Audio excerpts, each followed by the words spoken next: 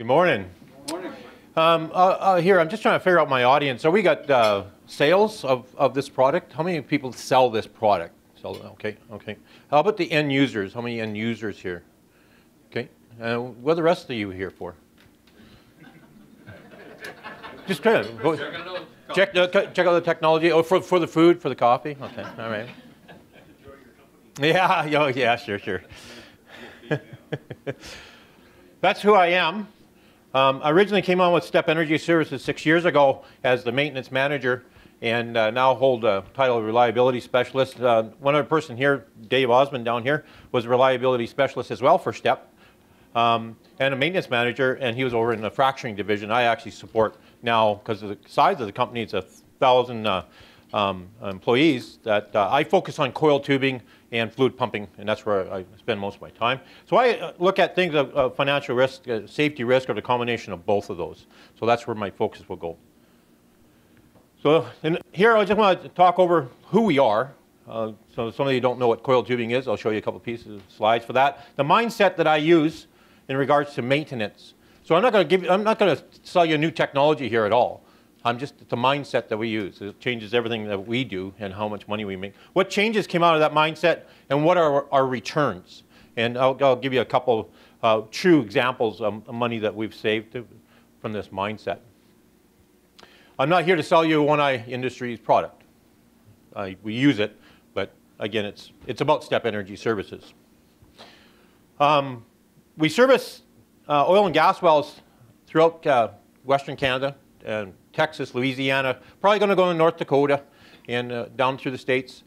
Again, we only started 6 years ago. We're 1,000 employees just last month. We also became a publicly traded company as about 5 months ago. So, in fact, our shares today are the highest they've ever been at $10.11. I'm not going to retire just yet. And we prospered in times when everything went down for the last 3 years. We were competing against companies that were losing about 7% EBITDA on their bottom line, and we were doing exactly what they were doing with the same amount of equipment. We had 7% plus. So there's a 14% differential between some of those companies. So that's a coil tubing unit. There's a trailer cab, reel. That reel there, that coil tubing that's here, is rolled up and then straightened, put into the well. This device up here is an injector. This reel here would cost around $250,000 for the tubing that's on that. If you damage it, you're done. You take that and throw it away and start again. If that thing up here breaks, you're going to pay for everything on lease. And it could range into the millions, and has on several occasions. Not for us, but when our company worked for, I won't mention, was Trican. Nitrogen pumper. Basically takes liquid nitrogen, makes it into a vapor, uses it for blowing the tubing out and down holes and inert. Pretty safe gas. Here's a twin pumper. We have 24 of these now. We originally ordered 6. You might notice, if you're really keen, you might see a couple Advantage 9000 sitting right there. I had to argue to get those on the very first one. It was about 8 months later, the same company was building a twin pumper for our competition, and guess what was on the back? Advantage 9000s. So I asked them, I said, how come I had to argue and pay $8,500 for each set that was put on there, and these guys drove away with it? Oh, we mistakenly gave them your bill of materials. Yeah. No, I found out later they actually went in and asked for our bill of materials. Yeah. This is a frac spread. This is actually, all of those items there were actually purchased from Gas Frac for less than 10 cents on the dollar when they went bankrupt. So a blender and an iron truck and a frac pumper, the evil frac pumper on the bottom. That Dave would have been responsible for all that equipment. So what mindset does Step use in regards to maintenance? Maintenance is maintenance, right? It just fix the stupid thing and keep it going, right? We're an owner-operator. Think of that. Just like you are owner-operator of that human body, and it's your responsibility to maintain it, right? So you don't want to spend any more on it. You want it to do what you want it to do. We're the same thing with equipment. We're the owner-operator. We don't want to spend any more money than we have to. So that's one of the key things here. We want to spend as little as possible comparative to our competition. We just want to wipe the nose, and that's it. Send it back to work, right? Second point, we want the equipment to work harder and produce than the same equipment that our competition uses. So if I'm in competition with you building bread, and we have the same machine, and I build one more loaf than you every day, I gotcha. Yeah, absolutely. The same product, right? And that's kind of what's happening here with this product as well. And at the bottom, we want the equipment to be reliable. There's that word again. Coming out of the other two, that's what's going to happen. So what changes? What are you going to have to change? Well, we're going to have to do predictive maintenance. Anybody know what predictive maintenance is? Anybody tell me what that is? Anybody? What is predictive maintenance? You predict, I mean, from the word, yeah, you anticipate, you know, that something's going to go wrong, so you fix it before it gets. So I have to measure. I have to measure. So checking the oil on the dipstick is a measurement, right? So we're going to have to do predictive maintenance on this. The reason I asked on that, you can talk to many, many professionals throughout the industry, and it's predictive, preventive, and a bunch of other maintenance topics, and they'll give you all kinds of different examples of what that is. But predictive is the measurement. Absolutely, you're correct. This one, I don't know if you've ever seen it. It's called the P to F factor or chart. So the potential at the far end here is everything working well, maintained. But the potential of having a problem is right there on that red line. When they meet and get to here, we're going to have a failure. So that illustration would be that Dodge pickup truck. Hopefully nobody drives Dodges here. That you got out in the Deerfoot and the steering wheel just shook a little bit, and then the right front tire exploded off the right side of that truck, ripped out the inner fender line, ripped up the fender a bit, and you came to a stop on the side of the road, and the guys that you were just driving with on the Deerfoot are now trying to run you over. You thought they were their friends, but they're not. The potential of knows that you had a problem. Where was the potential? What evidence did you have? The shaking of the wheel, right.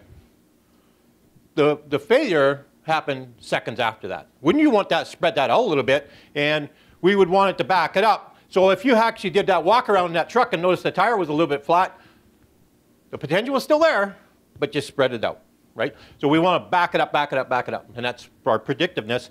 That's what we focus on. I could give a whole seminar just on that part. We take ownership of the maintenance of our equipment. One guy worked for us down in the United States and as a maintenance manager, and he really wasn't a great maintenance manager, and so they released him, but he's a great technician, and we keep in contact today. And he said, the one thing that I've learned from you is never to trust the OEMs. I'm sorry, Cecil, that's the truth of it. We have a good working relationship, for sure. Out of this, your maintenance staff are going to acquire different training. If I had a coiled tubing unit, who am I going to hire to maintain this? Any idea? In Canada, what are we going to call them? Are we going to, is it a TV repair guy? What is it? What is the trade that we're going to hire to work on this in Canada? Nobody's ever hired a heavy-duty mechanic? That's what we call them. Or a millwright, right? In the United States, it's really difficult because they don't have an apprenticeship program, right? But in Canada, so when we hire that millwright or that heavy-duty mechanic, his job is to return it to the way it was so it continued to function. We congratulate them on the fact that they can change out that broken part faster than they did last time, but nobody's into the root cause. If 80% of my failures are lubrication focused, why doesn't that millwright have certification from the International Council of Maintenance and Lubrication? We have 2 in the company, myself and one of the guys taking the course today. But yet we have 30 or 40 mechanics. How come they all don't have that? When 80% of the problem they're going to have is related to lubrication. Do you see where see the focus? This is the one we struggle with the most. With Dave and Frack, he might have been working for a different company. The management, upper management, is not focused here. They don't support this as much as coil and tubing did. I could go into a whole seminar on why. And you need the right tools. That sometimes it's just physical tools. If you here, I could ask quite a few of these guys, the oil I get in the Petrocan drum, is it clean or dirty? It's dirty. Everybody knows that. Now we do.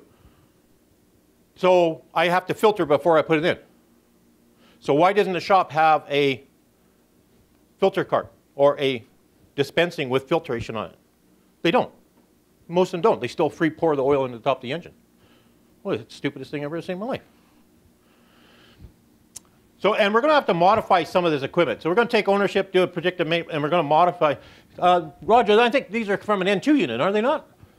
Just recently, NOV put them on, took them out, took a bunch of pictures of it. I think it's in a video somewhere. So we're going to have to modify some of this equipment. And we're going to put sight glasses in, pressure gauges, test ports, some flow gauges.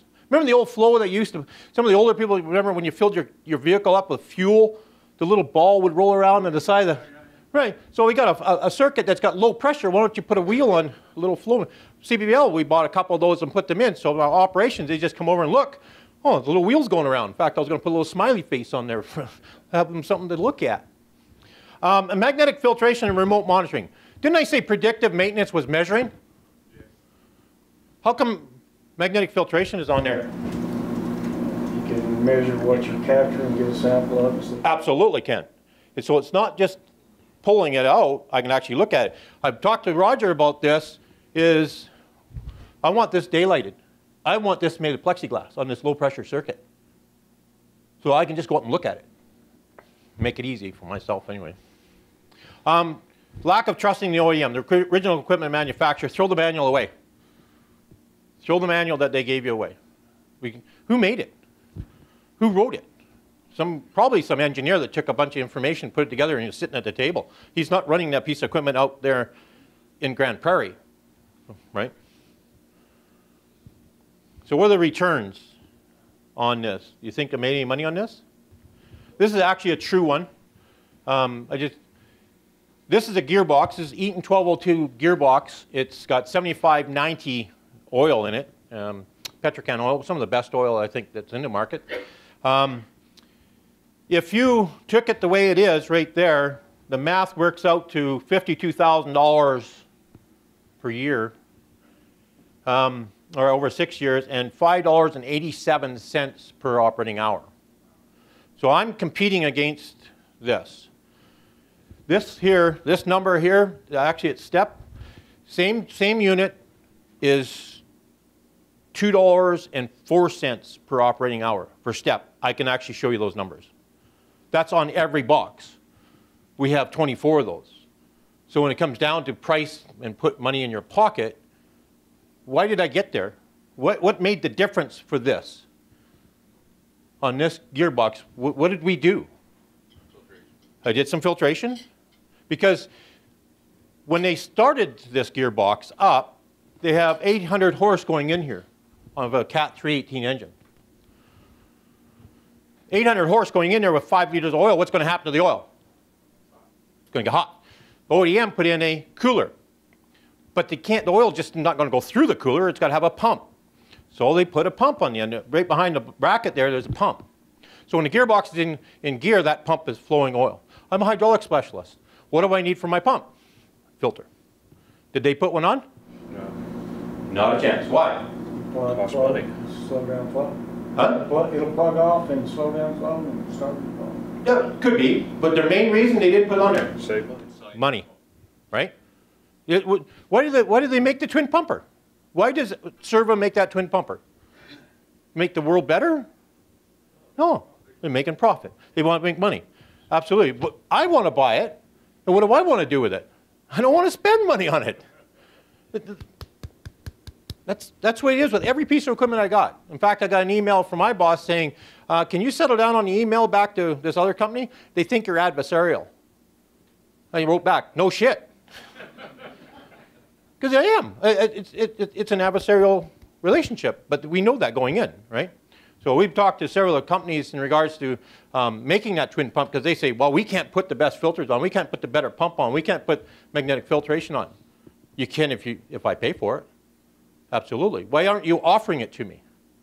So the Cecils, the CSI, and Wranglers, they adopt that technology. Isn't it less expensive for you for them to put it on when it's built rather than for you to modify it when you get it? 40 to 1. Yeah, absolutely. Absolutely. And again, what do I employ? I employ, we actually changed their names from mechanics to maintenance professionals. That's their job, is to maintain this equipment. They're not installers, they're not modifiers, they're not assemblers, they're maintainers, right? So as soon as you take that thing out and have to start putting this stuff in, yeah, it costs you a lot more money. Yeah, absolutely, absolutely. And we got there, we put in the sight glass, the test ports, the depth media filtration, magnetic filtration, and a pressure gauge. And this turned into a flow gauge. Because when we went back to operations, they said, well, it's 60 PSI, is that good? And now we can just put a little sign on it. If this wheel is turning, it's good. If it's not, call somebody, right? And so in this application here, with the test port, one of the things we do is obviously test the oil. When I got the results back on the oil of a gearbox now, like a differential in a car, what's the main particle that's going to be in that oil, do you think, after running it for a little while? What's going to be in there? Metal filings. In fact, the oil actually turns black. There's oxidation going on for sure, but it's actually black. It's black with metal, so better have a magnetic filter on it for sure. When we started the frac department, a gentleman by the name of Mike Burville came over from Trican, and we called him Mr. Trican because I think he still has a tattoo. It might hurt to have it taken off. And he walked up to me and he said, because he's going to run the frac department, he'd just been visiting the coil department where these units are parked. And he said, Dale, I was over looking at a twin pump. Did you guys just change all the oil out? I said, no, Mike. That's the oil that was in it from original. That unit there has around 25,000 hours on it. 6 years of operations right there. And the oil's never been changed. So we test it. That oil that's in that gearbox is cleaner than the Petrocan bucket you're bringing to it. And that's a gearbox, right? And we got it through the application of what? Magnetic filtration, depth media filtration, and then testing to get it there. Right? So the returns on our maintenance is less cost to maintain. It produces more. It's more reliable, and it's safer. And that's what actually drives me, is the safer part. In 2014, we killed 37 workers in Alberta in the oil and gas industry. The greater portion of those were killed doing one thing and one thing only. What was that? The majority of those workers in Alberta in oil and gas were killed doing one thing. Any idea? Driving. They were killed driving. Whether they rolled the big rig hard. And I used to carry around a picture of Wajax's service truck, an F450, folded in half. It was folded in half on 52nd Street and 76th in the foothills. The driver made a left-hand turn in front of a loaded gravel truck, and it folded that truck around the front of that bumper. The passenger that he had gotten out 15 minutes earlier. And the reason I carried their picture around, because we didn't have one. We hadn't crashed a truck. Unfortunately, I can't say that today. We rode off a top kick. It's a little bit bigger than an F550 or 450. Rode it off. And when I talked to the driver, he said, well, the guy was speeding. I said, honestly? So you pulled out in front of him. He said, I think I'll slow him down. He pushed that F-150, the firewall. That's where the front of the truck was. Seriously injured the driver. I said, Jared, he still works for us today. I said, Jared, I'm going to give you an excuse here. I really am, because I'm going to tell you, you were not driving that truck. No, I was. No, you weren't. This wasn't in the truck. This was at the least going to the problem you were going to fix. That's where your brain was. He said, absolutely. I was thinking about the cylinder that had failed that I have to rush out and change out. So can we look at that part that's on that unit that's failed and say, is it not directly responsible to the mindset of the guy in the truck and why he's there in the first place? I do. I make the total connection. Right? I had a air valve shifting a gearbox. It's worth $1,000. Namco sells them to us. Well, they used to. When I went up to Fort St. John, there was 2 in every service truck, brand new of these in a box. I said, what's going on here? Why do you have this cylinder? Oh, they fail all the time. Oh, you want to get my ire up? Tell me that. Tell me that you got a brand new part in the truck because you're a repair technician. You're the rescue. You might as well put lights and sirens on your service truck, for crying out loud. You're the hero. You're going to go race out there. That cylinder was costing us $42,000 a failure. Because the rig is billed out at $70,000 per day, and it's down when that cylinder doesn't work. It's down. It's a critical item. So they were carrying the ones around. We solved it. We solved the problem. We took the cylinder, and I'm not an expert on cylinders. I took him to the cylinder manufacturer, and I took him to a machine shop. And I said, tell me what you think the root cause is this. And the cylinder was made of brass. He said, you can't make it out of brass. I don't know. Namco's the experts. They built them. He said, you can't make it out of brass. It's too rough. It'll wear the O-ring right off. Neat idea.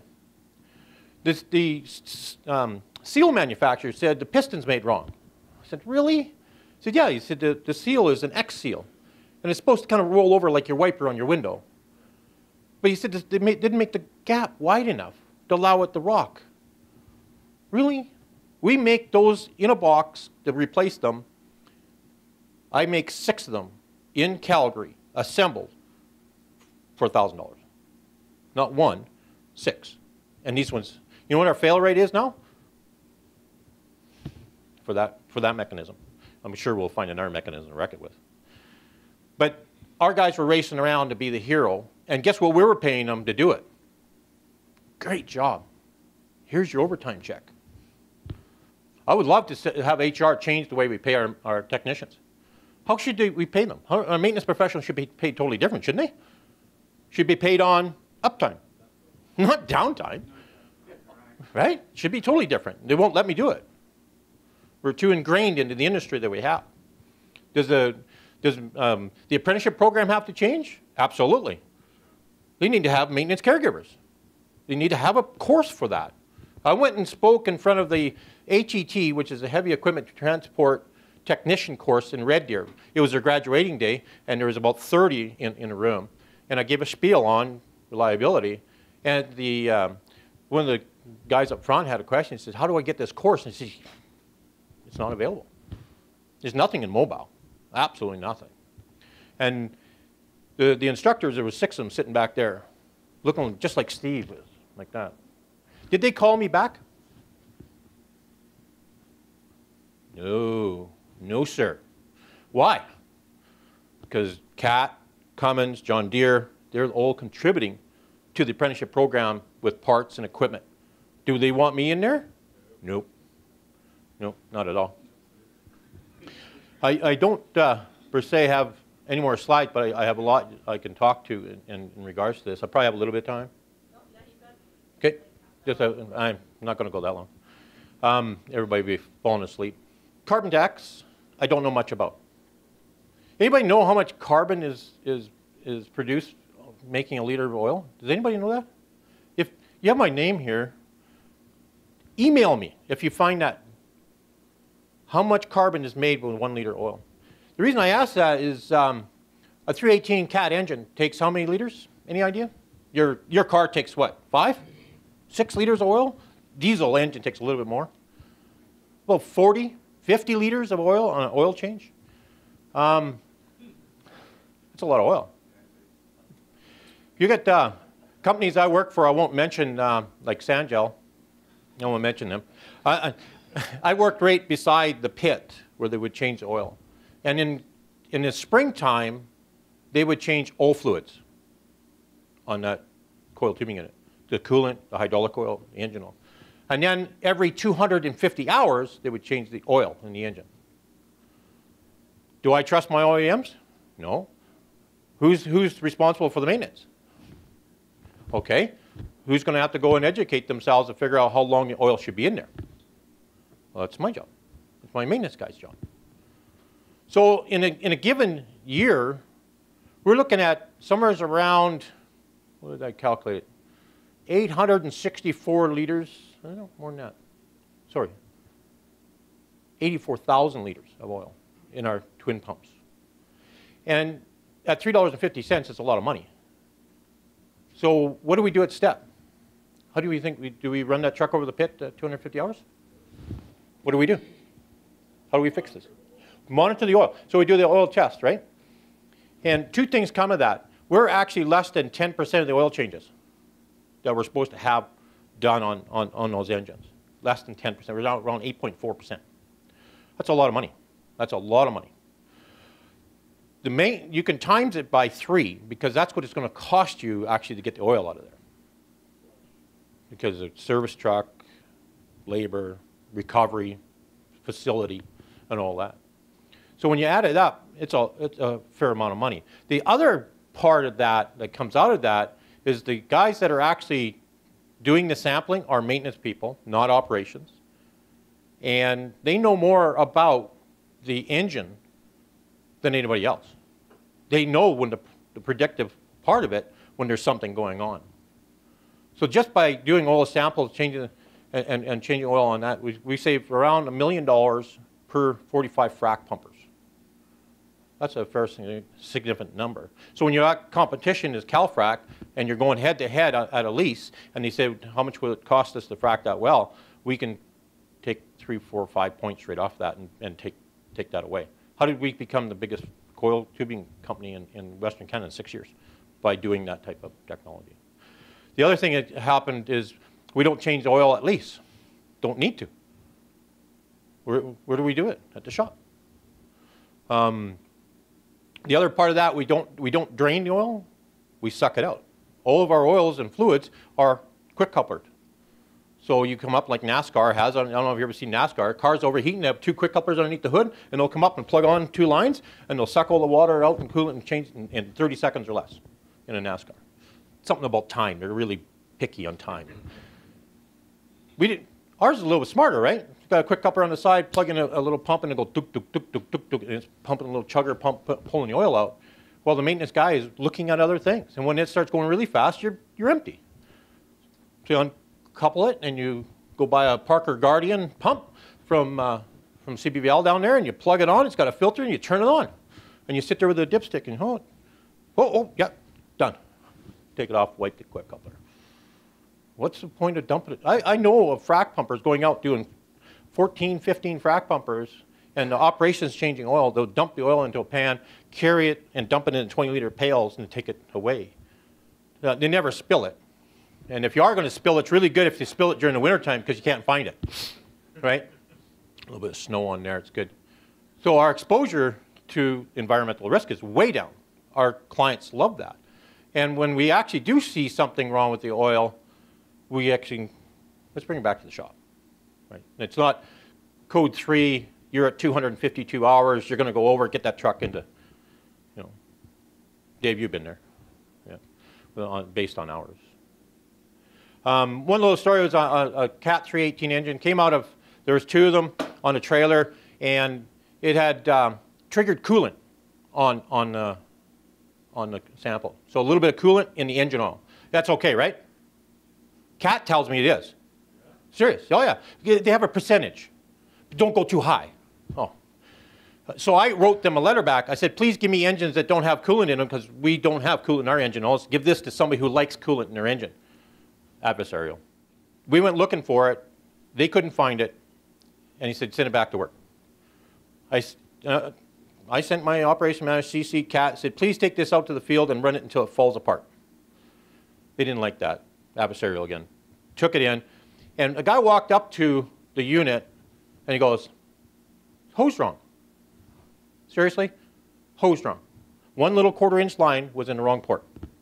It was sucking coolant into the turbo of that engine. All we had to do is change. That's all we had to do. If we hadn't been sampling, and we hadn't taken the rules that no coolant, we would still have that engine. Well, we're probably on the 3rd or 4th engine now, right? And thusly, because we're repair technicians, we probably got really good at changing the engine. Huh? Put it back in the same way it was. Oh yeah, yeah, we'd hose it the same way. Oh, absolutely. Yeah. Again, on engine oil, I can go on forever on engine oil. Any idea what soot in the engine oil? You've probably seen some of the commercials, see them on the side of the road. Use Duron oil, and they show a picture of a piston with soot on the side. It's on Highway 2 on the way up. You got to use their oil so you have less soot. Soot kills diesel engines. Anybody know how much soot is allowed in an engine? Cummins has a rule. It's 7.5%. Soot is allowable. If you get 7.6, you should change the oil out. Serious. You know what our standard is? I can't say 0 because that's an impossibility. Well, in our world, yes. It's actually 0.3. 0.3%. How do we get there?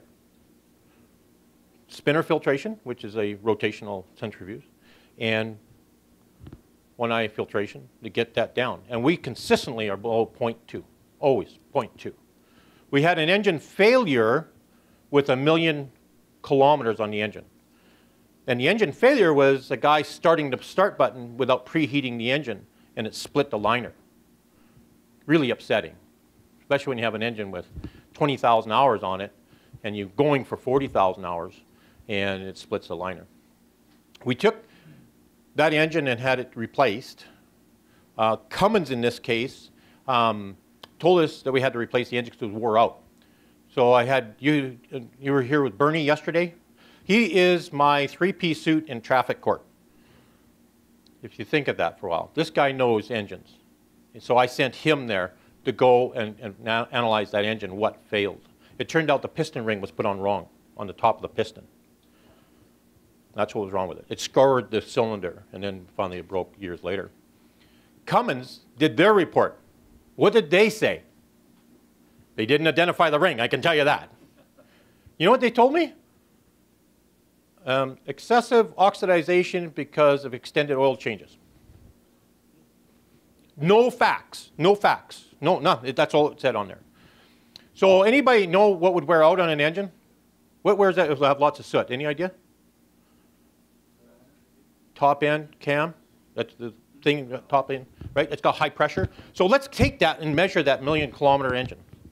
So I did that. I paid Cummins to take it out of the old core, and I took it to a machine shop, and I says, where the roller rolls, I want you to measure, and where it doesn't touch, measure. Tell me what the difference is in thousandths of an inch or 10,000ths of an inch. The difference on an engine that had 20,000 plus hours or 1 million kilometers? 0. 0. And that's, and we're looking at 7 oil changes on an engine that has 20,000. When would Cat would like me to overhaul those engines? Or Cummins, both have the same rule on hours. Dave, you know? 10. 10,000 hours. So they were knocking on our door at 12,000 hours because they knew, they were watching. We have engines for you, Dale. Oh, that's nice. What are you at now? I said 25,000. And my operations manager, who obviously really keys into the money thing, he said, we're going for 40,000. So leave. Oh, pay for lunch first, then leave. Yeah. So we see that all the time. But anyway, any questions in regards to this silly ranting old guy up here, but with the mindset? Any questions about this technology that where we might be using it? So in all your equipment, you've got a lot of different technologies and filter stuff. Where's the biggest ROI? Which single, say, piece of equipment? It's going to be the long term of the engines, for sure. Yeah, our return on investment on the oil. That gearbox, when we had the 12, we had 12 of them. We went back to order 6 more. And it's from Serva Group here in Calgary. I don't want to mention their name. I kid you not, we're having the boardroom discussion and sign off on ordering those 6. So we do that. What was it? $12 million. We bought these units. And Ray Backer, the head of the food chain there, looks across the head of food chain for STEP, which is Steve Glanville, and says, smirkly, he says, when are you guys going to buy some Eaton 1202 gearboxes? I have them on the shelf. He's pre-ordered them. They're sitting on his shelf waiting for us. We're the prime user for that pump assembly. And Steve looked at us and he says, never. And we still have them today. We have 0 failures in those boxes, and I know my competition has been taking them out left, right, and center, because they're not made to come out. It's a 3-day affair. Dale, would you mention Step Energy was the first end user to start filtering your coolant on diesel engines? Oh, absolutely. Absolutely. He asked about coolant filtration. there's two fluids that will take us out into 2020 that will kill us. There's no doubt about it. It will kill our industry. And those two fluids are diesel fuel and coolant. We have to filter them. We got to get them clean. And the reason for the coolant is that we have filters on there. Those big engines come with filters. Some of the smaller ones don't, and they'll have additive package in there. And I'm going to pick on Dave a little bit. He started with us, and I said, Dave, hey, let's go down and see Roger. And he said, I believe in the technology. I absolutely believe. I don't have to see. I said, we're going to put some filtration in. He said, awesome. Put it in the coolant. And so a frac pumper, what is it? A couple of 100 liters of coolant in that huge radiator. How much in there? 200, 300, 400? Huh? 300 liters of coolant in this engine. It's the same engine, 2,500 horsepower engine. It's huge. Dave sent me a picture, and it was OMG was the title. And he had the filter in his hand. And it was covered. And he says, 2 hours. That's all it was 2 hours. And it was on the sideline. It wasn't on the main line. It was on the sideline.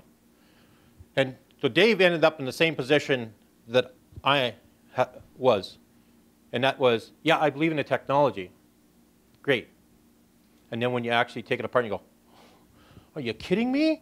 Like, where's this been all my life? What, you know what I mean? There's that eureka moment. You go, I got to put it in more. I got to put it in everything. Put it in my water system at home. Like, Frank, I'm serious. Put it in your water system at home. So that was, right? So we do that all the time. We would have guys that would hit, say, about 4 years of an engine running, and one of the things that goes out is the water pump. So water pump goes out. Great, we carry water pumps. Why does a water pump quit? It's just a normal thing, Dale. You're just going to change water pumps out. That's life. No, it's not. Water pumps go out because the bearing fails. The bearing fails, causes the seal to leak, so we change the water pump out. Or the rad cap quits. Those two go together. So we're going to change the water pump out. What happens if you don't have the bearing fail? How long should that bearing go? Longer than the engine, I'm thinking, because it will. It will. So when we start filtering it, we have that. When scooping them off, you got huge amounts of contaminants in there. And we're still having our debate. We're doing some R&D around how much can come out, how much we can actually get out, and what is it. And we consistently see non-metallic on the reports. And we'll send it in for a patch test and SEMS, and we'll get non-metallic in there. Well, how is it stuck on the magnet? A couple I know right off the heart is 15%. I know that for a fact. Roger's going to tell you it's higher, and he's seen some more evidence up in the 40s, but consistently 15+%. Yep, a coolant, engine oil, doesn't matter what it is. It doesn't matter where I pull it out. We've had one we pulled out and actually had plastic stuck on it. Last I checked, plastic's not a, but whether it was entrainment, entrapment, static binding, there's more going on than we know. All I know is I can utilize that device, that product, that innovation to achieve a result that put money in my pocket. That's basically what it comes down to. The engine fuel systems that are coming out, the Tier 4 and Tier 5, you guys aren't aware of it, but this is bizarre stuff. The injector pressure at the end of the nozzle is 60,000 PSI. Don't put your fingers under there. It will hurt for a second, and then the finger will be on the ground. We cut steel at about 30,000 PSI on a water jet. So how clean does that fuel have to be? Amazingly clean. Cleaner than the blood you're going to have a transfusion on. How are we going to get there? Well, part of the technology has to be there, right? So that's why I say that when it's going to take us out, that will take us out. We can't afford putting injectors in. We can't afford to have the emissions go above the value of that engine. It'll shut us down. The computer shuts us down automatically. So Dale, you mentioned what the cost or like what the amount of CO2 was to produce a barrel of oil. I looked up some quick numbers. Burning fuel, it's 16 or 19.6 pounds of CO2 to burn a gallon of gas, and it's 22.4 pounds of CO2 to burn a gallon of diesel. Right. So it's a significant amount. Absolutely. What I'm looking for is not how much carbon is going to be emitted. I want to know how much it takes to make this, right? And because you're only down to 1%, I think, of the barrel goes actually into engine oil. I think that's what it is, right? And so, because guess what I want to do? I want in our paperwork, and I want to go back to government. Our CEO now is in grouping with other CEOs here in Calgary, and their main focus is to lobby government and the public to prove that the industry we're in is clean. And we're doing everything that we can to be clean, right? And to have, say, our footprint for engine oil usage is not here, it's 10% of that. Yeah, I want people to know that, right? I want that exposed for sure. So yeah, it's how much carbon is to make that. Any other questions about this product? I probably missed a lot of good stuff. You mentioned that you were also in Step Energy in Texas and Louisiana. Yes. Where are you located down? We're in San Antonio, outside in Floresville. We're in Midland, Haynesville, isn't it? Somewhere's out there. You can go on our website. Yeah, Lafayette, over there. They just opened a new base there. And like I say, they're going so fast that I don't even remember. They're going to be bigger in the United States than we will be in Canada. Right today, we have 12 coiled spreads running throughout Canada. We have 20 spreads complete. We'll see a lot more in the States going down there for sure. Yeah. Dale, a little bit different than what you're talking about right now, but in regards to when you hire new millwrights or new heavy-duty mechanics, do they come with a different attitude? Do they actually come with an attitude of let's make this last longer, or let's look at new technology, or is it just still the kind of the cookie cutter? I wish I could say we hired lots. We don't. Our turnover is very, very low. In fact, it's 0. The guys that we hire in our interview process, the things we ask for is their hunger for knowledge and to be better. That's the guy I want. Again, if it's cookie cutter, overtime, no, I don't want you. I want the guy to start talking predictive maintenance. I want him to talk an oil sample, that kind of thing. Even if they don't know about it as a knowledge to say, I can read this report, but I want to. That's the guy we'll hire. We'll go that direction. So the struggles for sure are there for that knowledge. But we had one guy quit on us. And he came from Trican, I won't mention that. And he worked with us about 9 months, and he said, I can't handle this. I don't get the equipment long enough, and I don't have all the tools I need. He did come from Trican, where they had lots of equipment and lots of tools, right? And we're talking specialty tools. So he went over to another company that's green and white and called Calfrac, and he went to work there. And as a way out the door, I says, you drank from the fire hose. It's not going to be the same. So he gets over there. Guess what he's doing? Oil changes. And he says, hey, you don't have to do this. I was at Step. You don't have to do this. What did he do at that point? What did Calfrac do? Any idea? Shut up. Exactly that. You were told, go out and change the oil. That's what you're here to do. Get it done. And that's... He's back with us. He picked up the phone. He was there for, well, he was there for about 6 months because he couldn't get back into Step. Right? And then, so when he came back, I went right up to him. I says, how was that little experiment? He said, I am totally embarrassed. He said, I didn't want to see you. And, you know, the confrontation. I said, no. I said, teach me what went on there. And he said, I knew how to do it right. So when you're in this environment, when you start turning on the brain. You are a maintenance caregiver. Tell me what we need to do better. And you go back to them with, say, read this oil sample, and I'll send those reports. I don't know how to read it. Read it. Try to understand it. If you need some literature, I'll send it to you. Do you need a course? We'll call Bernie in and do the course, right? And as soon as you start doing that, they turn on, right? Anybody can change oil. Anybody can change oil. Not anybody can read a sample and do it right. Daphne, you had a question. So we talked about this before, but how do you think we're going to be able to change that mindset of these companies, even though they have people who are saying let's do it better? There's just so much pushback to it. So where do you think that's? Obviously, the question is how do we change that? There's 2 motivators really, and that's sex and money. Absolutely motivators, and right now the oil field has stopped buying too many of the other ones, and they're losing money.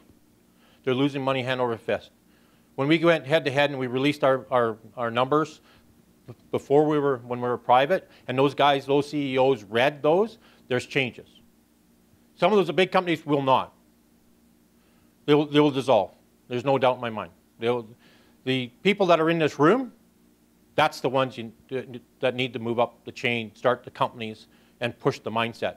I have such a problem changing upper management. Even for the Mike Burvels of the world that came in our frac department, great guy, knows how to frac well, and now we have a reliability specialist over there. They don't really know what they got. Right? That mindset, yeah, I kind of want to do this, but I don't know how. Truth of it is, just let your dog off the chain and let him do what he has to do, right? And let him go, give him a grant of authority. So the mindset's going to come from money in the bottom line, absolutely.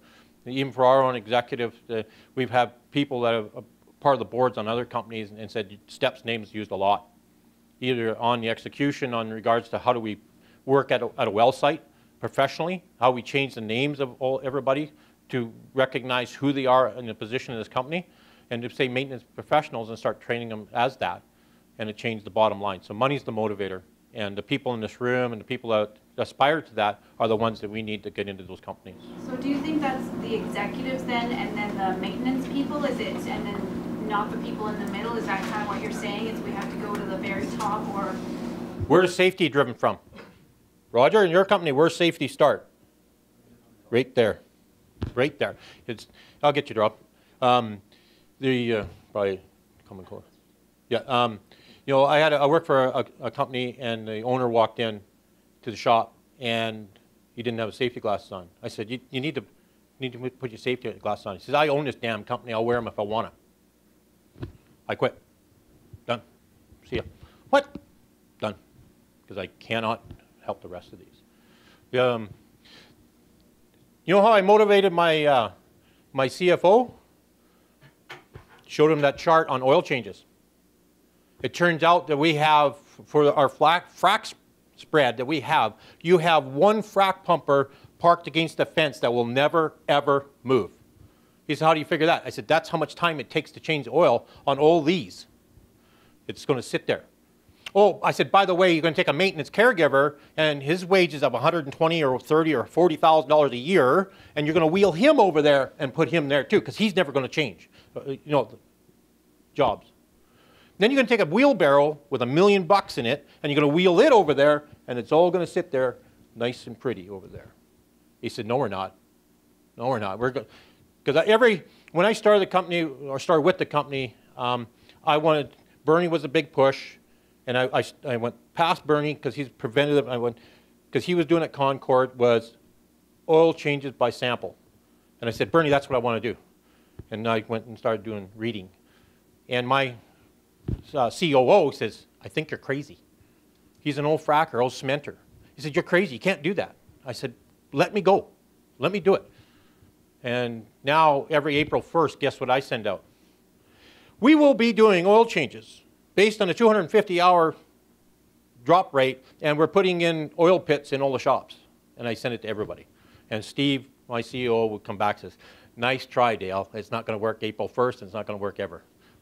And because he's a true believer in the bottom line, right? So it does have to happen at the top. Rob. You mentioned safety a few minutes ago. Yep.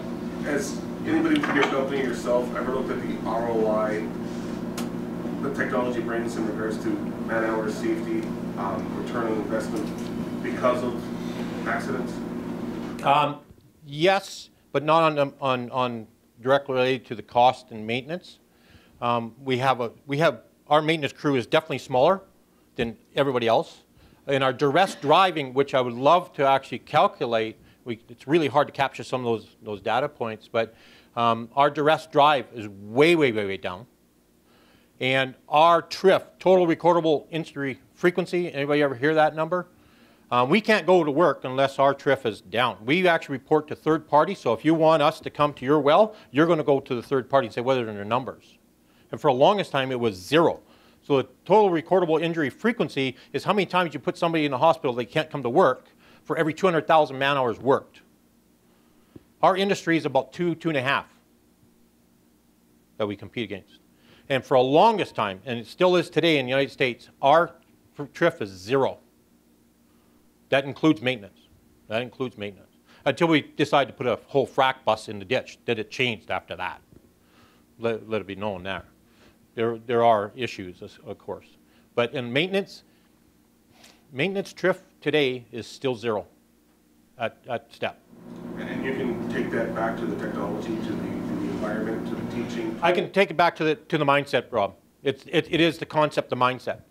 Can you imagine if you had a loop truck that you had to race out because 5-year frac pumpers are going to exceed their 250 hour and he puts it in a ditch? On my side, we're not even driving there. We're not even going there, right? But there's other standards and designs I could speak to in regards to reducing that risk as well. But I wish I could. I wish I had the analytics. And there's guys in this room, you try to capture that number. But anyway, Kim. Have you paid attention to, I guess, what universities are teaching their maintenance technicians or colleges? And is that changing right now? Like, are they going in with the wrong mindset and it's not changing in the education? It's not changing. The only ones that will actually change will be maybe Olds College, private, and whatnot. That will change maybe. And because they want to have offer more courses to gain more money, right? The offerings. That's the only way. It's not going to be mandated by the government. It's not going to, unless it's carbon tax, and maybe there'll be some of that will come from this extended oil change. Can you imagine in Alberta if the Alberta government said every tractor on the road today is going to go to oil condition monitoring changes? Can you imagine that? That would change. We wouldn't have a carbon tax today, guaranteed. We wouldn't. I forget it's 1.7 trillion liters of oil used that we could recycle. Why don't we just not use it? Well, who's going to say we do this? It's just like the sugar industry or the tobacco industry, right? Who's actually pulling the strings? So if that's SAIT, you wouldn't have any, or I guess you wouldn't have them hire professors that would be speaking strictly on oil analysis or on preventative maintenance and understanding that you have to re-educate everybody after they come out? Yes, correct. You can get Certified Reliability Engineer certification. You can get Society of Maintenance Reliability Professional certification, and it's all plant-based. And I'm not saying I'm a vegetarian. It's all plant-based because it's Pfizer, that cancer drug that your mom had to take. You want to know that it's exactly correct every pill. Well, they have reliability specialists that do that. Or the potash or the pulp mill, they'll have reliability specialists. We have more equipment running up and down our highways than all the plants put together in Canada. Is there reliability mobile? No. We have heavy-duty mechanics, we have gas mechanics, millwrights. So no. Will be someday. This will catch on. There's no doubt in my mind. Because you will not be able to compete against this. Or companies that take this mindset on. You won't. To embrace this type of technology. You know how I actually approach this? I don't go to our maintenance guys and say, you will put a Y strainer on the fuel lines of old trucks. I don't do that. You know what I do? Come here. Let me show you the technology. Roger, meet John. John, Roger. Talk about technology. And they come away and go, holy moly, I got to be putting this on my water tap at home. Right? So that's how we introduce that technology. Because really, all the people in this room, if I brought another bunch of people in the maintenance end of it, there would be more applications for this every minute. Every minute. We can find new places to put it on all the time. So those companies that are actually embracing that will be the ones that are profitable. Can't compete. You got to go to this mindset. Any other questions? Did I suffice? What do you call people that don't believe in it? Non-believer. What's more? That can go on the video, or it goes back. It's without a long story. I did the Canadian Death Race. It's 125 kilometers, and when I finished it, I said I'm going to put a tattoo right there. It's going to say choice, because the last 8 inches is my choice. Whether it goes into my arm or my face, it's my choice. I'm the owner-operator. And the only way I'm going to be able to make a good choice is to educate myself. Or I can just do what I did when I was 18. Walked into Safeway, leaving the hobby farm behind because Dad kicked me out. Walk into Safeway and say, everything on these shelves is here for my nutritional benefit, and the Canadian government has my back. You guys, no? That's not true? It's not there for my nutritional benefit? What? You know what I mean? It's ignorance. I'm okay with ignorance as bliss because they get paid overtime. So those guys will always stay there, right? They live in that world. They're okay with that. There's other ones, such as myself, say, once you come over to this side, I can't go back, right? So educating themselves. So I'm not going to say they're silly, they're stupid, they're retarded or whatever, but there's a place and time for them, right? There's an environment. I've actually released one guy. I said, you need to leave because you can't work in this environment. He said, I can't. No, because he was a replaced guy. He had a fastest air gun in the shop, right? I'd rather you never came out of your box. Does that answer your question? Okay. Anyway, any other questions? Okay, well, one more. I'm just going to go out of here today and tweet #mindset. There you go. Let's see what comes out of that. For sure. For sure. Mindset. It starts there, right? Okay. Thank you. Thank you for your time.